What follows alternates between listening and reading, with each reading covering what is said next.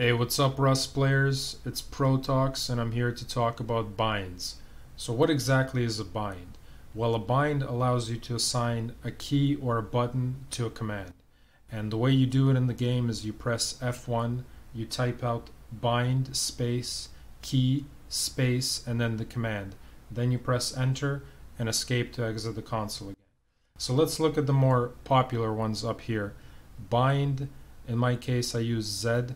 Attack will automatically attack until you cancel the attack, and the way you cancel the attack is by pressing your default attack button, which is usually mouse 1.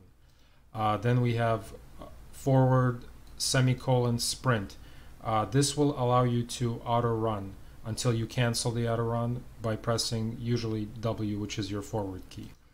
Also we have duck, which is basically crouch, and you will stay crouched. I also use kill, bind page down kill. When I press page down, I will automatically die inside the game. Similarly, if I want to disconnect from a server, you can bind the key to disconnect. I use delete. One of the more useful ones is consoletoggle combatlog. And I always see YouTubers typing out combatlog. Well, there's an easier way. If you bind the key to both of these commands, consoletoggle semicolon combat log, it will toggle the combat log, and you will be able to see it right away. And then to exit, you'll press escape. Incredibly useful. I'll show it in a video later on. And there's a couple other ones that I find incredibly useful. I haven't seen anybody use these either, so I'm not sure if I'm the only one. Probably not. But it's basically to set and reset your field of view. And what it allows you to do using two buttons is to create a fake zoom. So my default field of view is 90, and T will reset it to 90, and Y will set it to 60, which will zoom in. So just using these two keys, and I'll show it in a minute, you can zoom in and zoom out, and it works fairly well. A couple of fun ones are gestures. There's more than these, but basically they allow your character to do a certain action.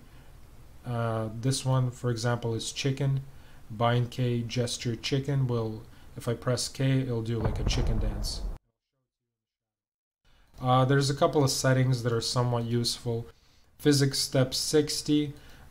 This will allow you typically to jump a little bit higher, I believe.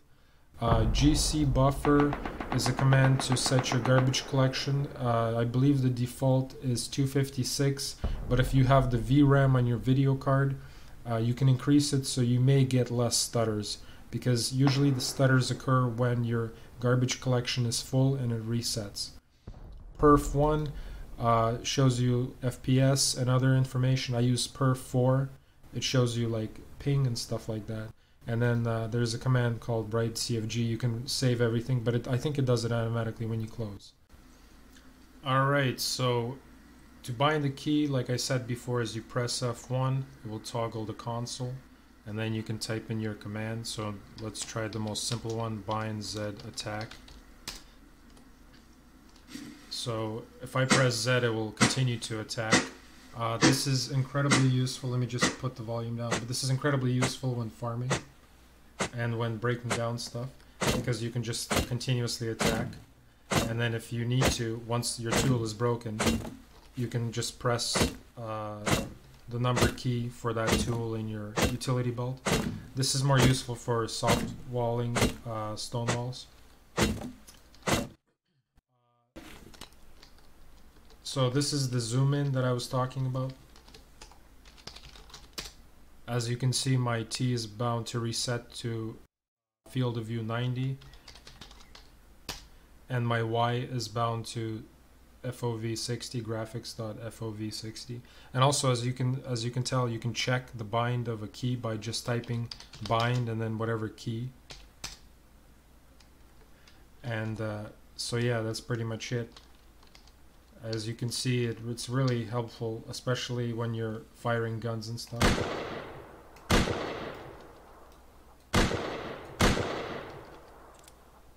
And then, as I mentioned earlier, combat log, toggling combat log. So I'm just going to press home right now, and it's going to show me, and then I press escape to exit. So it's much faster than, pressing F1 and then typing combat log each time. So yeah, that's pretty much it.